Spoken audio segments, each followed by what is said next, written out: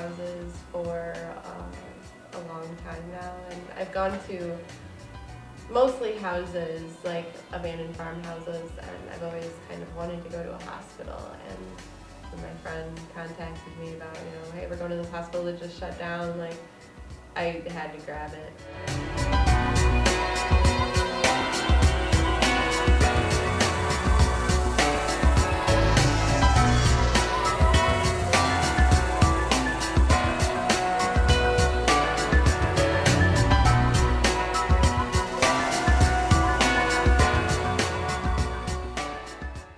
Experience was just like morbid curiosity throughout the entire thing. Just the things that were left behind were unbelievable.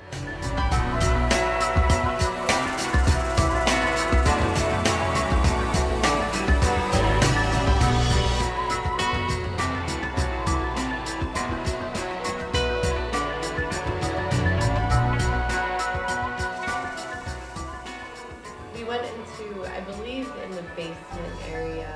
There was, we ran into a pool that was filled with some disgusting water, but only at the last, like 3 or 4, or maybe more than that, maybe half, because of the decline on the pool. So it was really, really odd, like having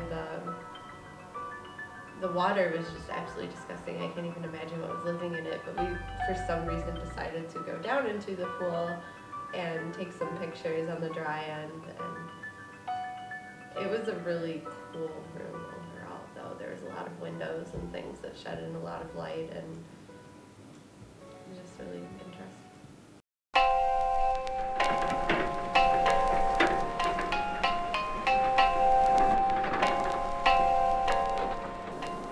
I saw the crane hits, and I wanted to see what the progress was of the demolition.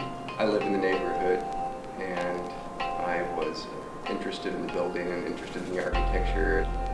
In my job, we respond to environmental emergencies, including mercury spills, and some of the demolition contractors have apparently thrown some manometers and thermometers out of the floors and spilled mercury into the courtyard. So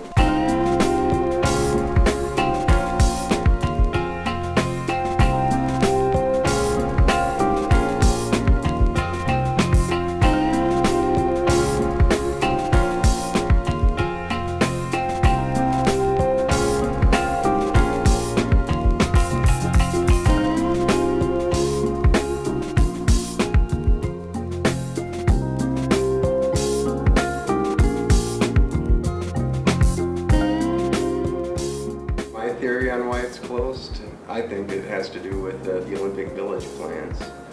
I see all abandoned places as being a kind of art, and it doesn't necessarily stop with the hospitals, but I think the hospital definitely had a greater impact on me, and just the enormity of it and the amount of things and the amount of space. And I think, yes, the hospital itself was just a giant piece of art that, pretty much weather and time had created to make it look the way that it did.